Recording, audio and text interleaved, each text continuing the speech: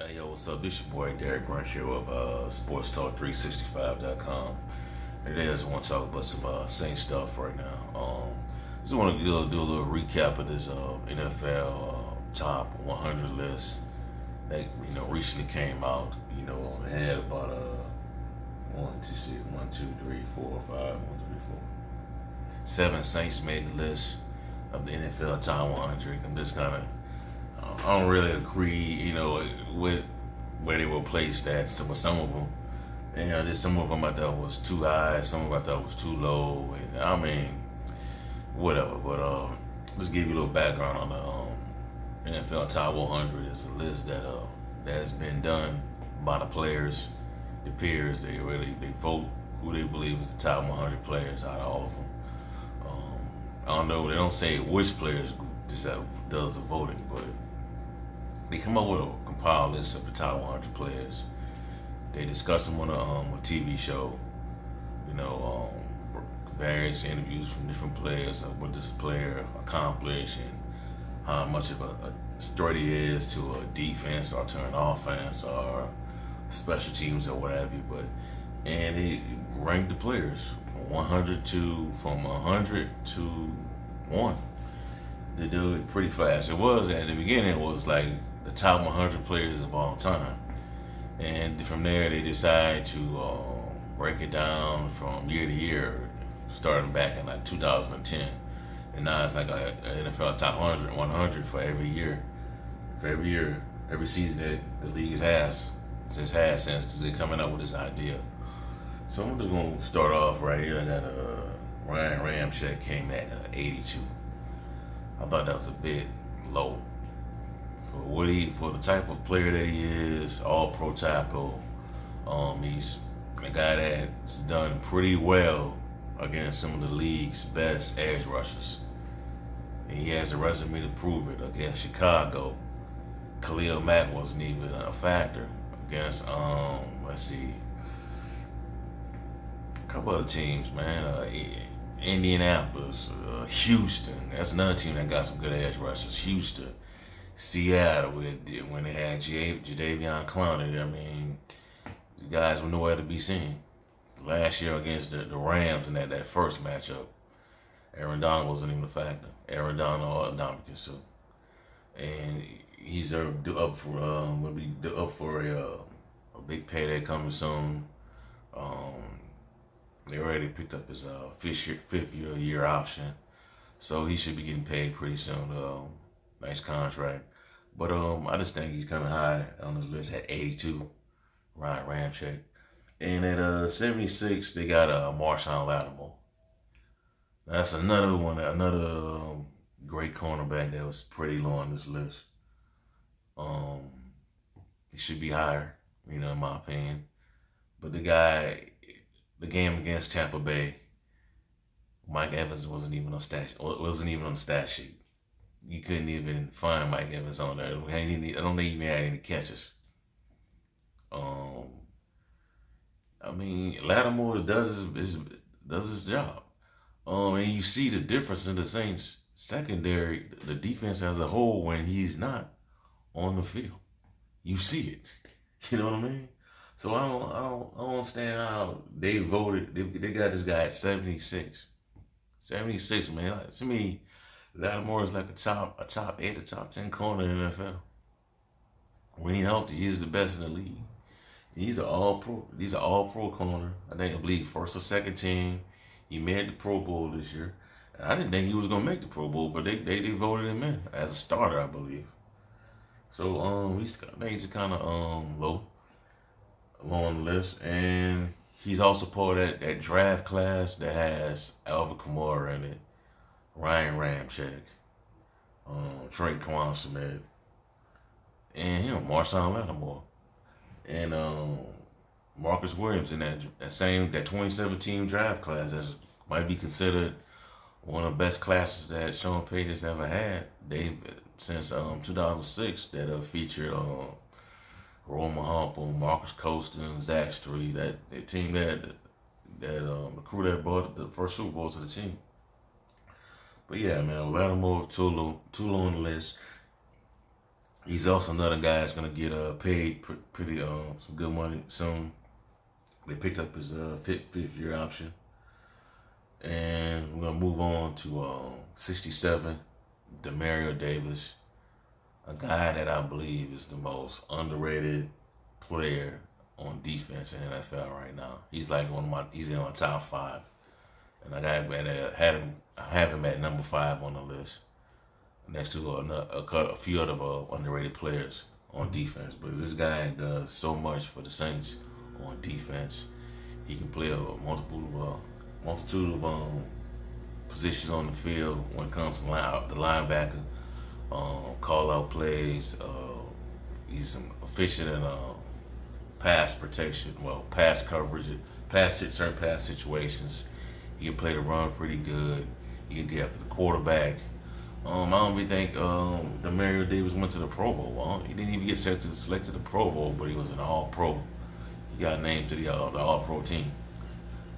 And had him at 67.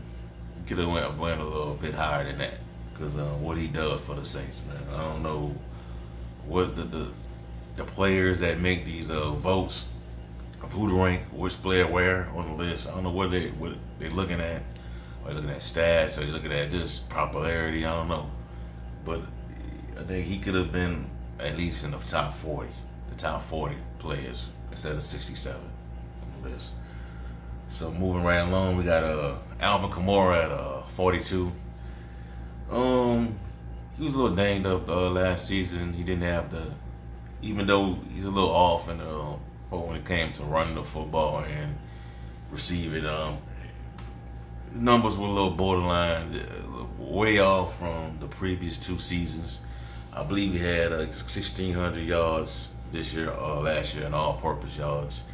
That's a little slightly down from the previous year, and that was due to some injuries they suffered last season. I'm hearing that it was pretty bad. He had I think he had an ankle injury, I believe, and then I was hearing that he had some back problems last year as well. So that pretty much played a factor in it's a little downside from last year.